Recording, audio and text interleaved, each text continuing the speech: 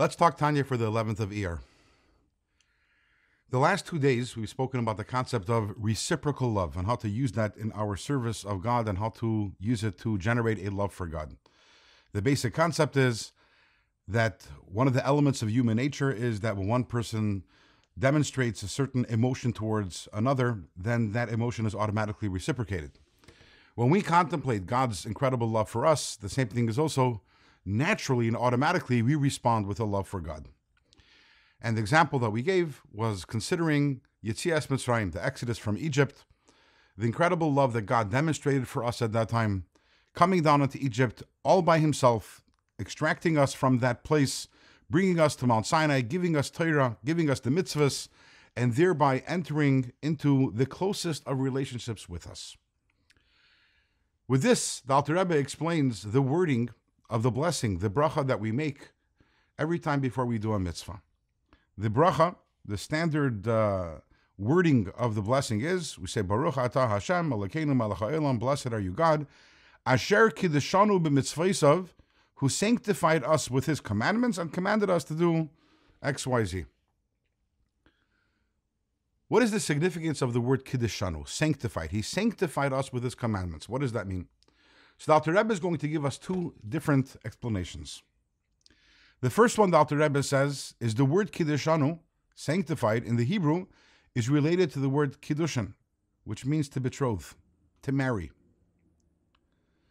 So asher kiddushanu b'mitzvaysav can be read as he has married us with his mitzvahs.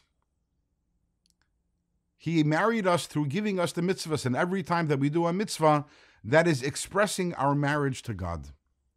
What is the essence of marriage? The Alter Rebbe points to a verse in Bereshis where it talks about V'davak be'ishtoi v'hoyu lebasar echad. The essence of marriage is connecting to one's spouse and becoming one entity, one flesh. When we do a mitzvah, we become one entity with God. We become absolutely united with God. Asher kiddushanu b'mitzvaysav, he marries us with his mitzvahs. Imagine taking a moment to think about that every time. Before doing a mitzvah, when we make the blessing, he has married us with his mitzvahs. And through doing a mitzvah, we become lebasar echad. We become literally one with God. Which leads us directly into the second understanding of the word. Asher kiddushanu b'mitzvaysav, who has sanctified us with his commandments, he has made us holy. How holy? How holy do we become when we do a mitzvah? Well, because we become one with him, we become as holy as him. Imagine that. We become as infinitely holy as God does. We join him in his holiness when we do a mitzvah. The Alter Rebbe points to a verse that says, V'asisem eskol mitzvaysai, you will do all my commandments. V'yisem kedoshim l'elikechem, you will be holy to your God. Ani Hashem elikechem, I am your God. What does it mean, I am your God? Isn't the God of everything, of all of creation? But when we daven, we know we say, Elikei Avraham, Elikei Yitzchak, Velikei Yaakov. God, the God of Abraham, the God of Isaac, the God of Jacob.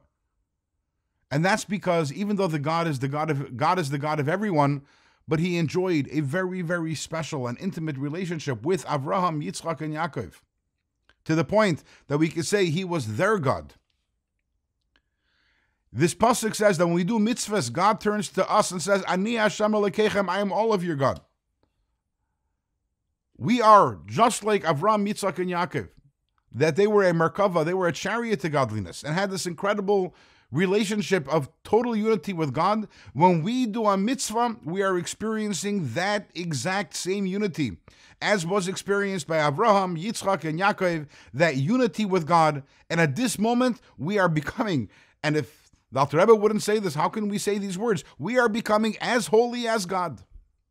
Now thinking about that, wow, Kemayim hapanim lapanim, that love that God has for us, if we take a moment to contemplate that, how can we not reciprocate with an incredible love for God?